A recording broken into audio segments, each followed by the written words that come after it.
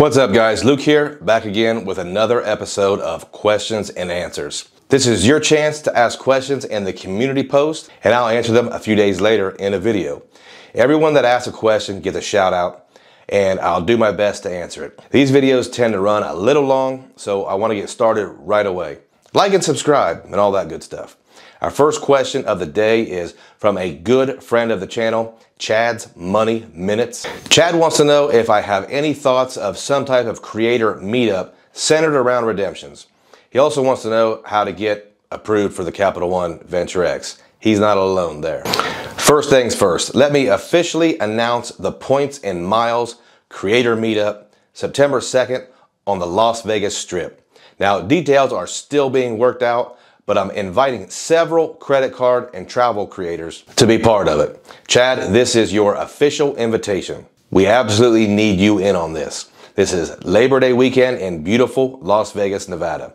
This will be a great time for everyone to meet up, creators and subscribers, and we can talk about everything points, miles, credit cards, and travel related. The best thing is, Chad, if no one else shows up, we'll still be able to hang out. And we'll be in Vegas. I'll have more details soon, but I've already reached out to a few creators and I'll let them confirm with their audiences when they think it's a good idea to do so. Can't wait to see everyone there. Second question about Capital One. It seems like a few YouTube videos have everyone worried about ever getting approved for the Venture X. Here's what I have to say about it. I didn't apply for the Venture X. I product changed from a Capital One Quicksilver. So there is a technique for those that are already customers of Capital One.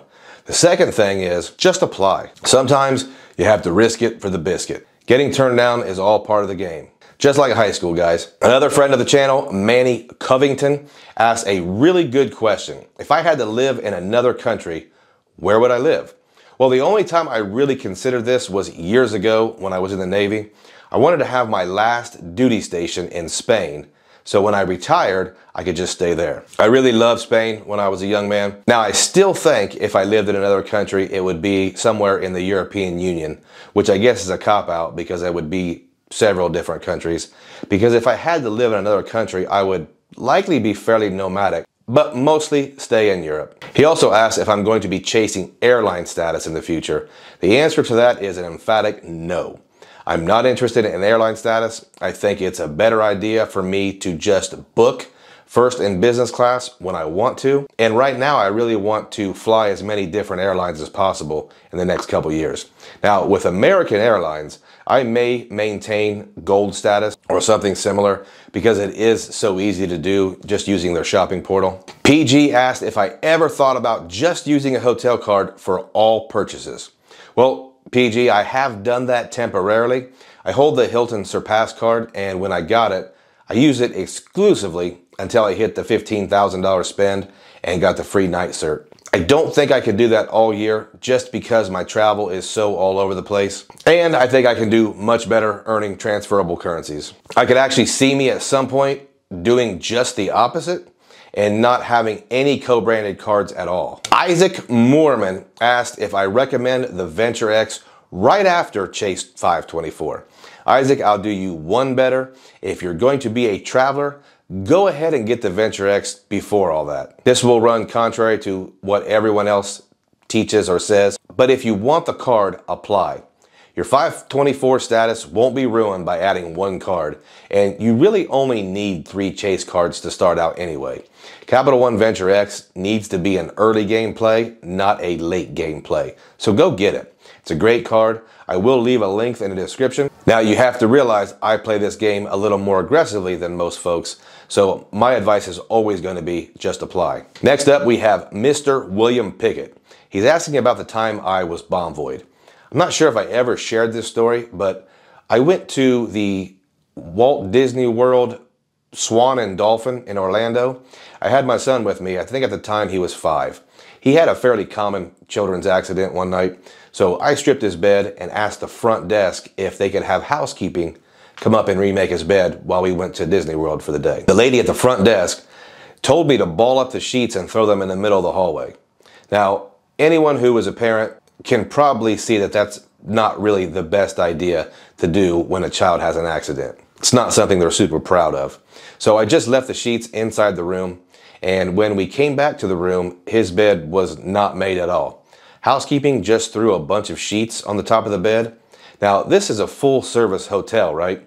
I went down and spoke to the front desk, and they really did not care at all. She said the housekeeper most likely got called to an emergency and then forgot where the room was. Like she's an EMT or the hotel physician. This was one of those things that, looking back, it wasn't a huge deal, but at the time, I was angry. The main thing was we were being ignored, and I even contacted Marriott and got absolutely no response. My experience when something goes wrong has been completely different with Hilton, and that's one reason why I maintain loyalty with the Hilton brand. Would I stay at the same hotel again? Yeah, if I could get a deal. I understand stuff happens, and this was during a time when people weren't working, so I can let it slide now. Gregory Luna asks if I'm ever going to visit Australia. Gregory, I'll be honest, I won't be able to do that trip anytime soon. I work so much and my family is so busy. Most of my trips are very, very short, 2 and 3 nights.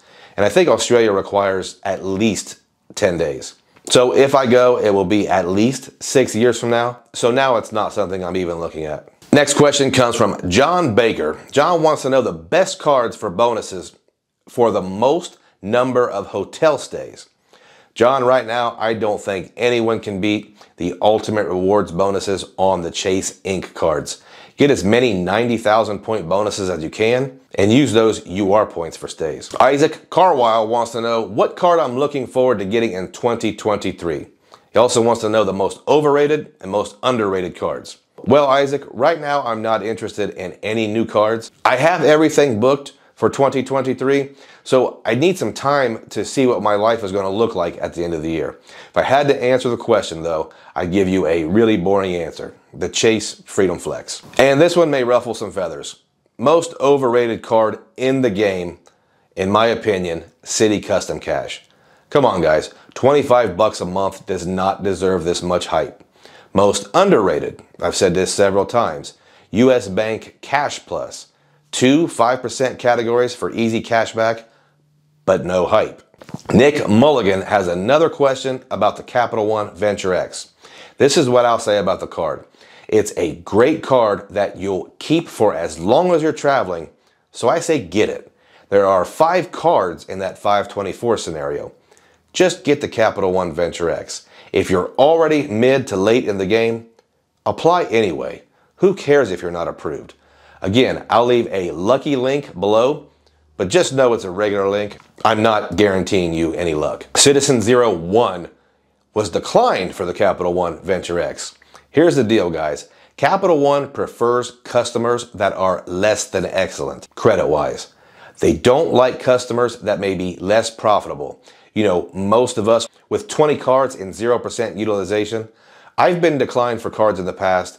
I move on and apply for other great cards. Citibank will not give me the Premier card no matter how many times I apply. Super awesome elite member Robert Dorff wants to know if he can get good value transferring Hilton Honors points to airlines.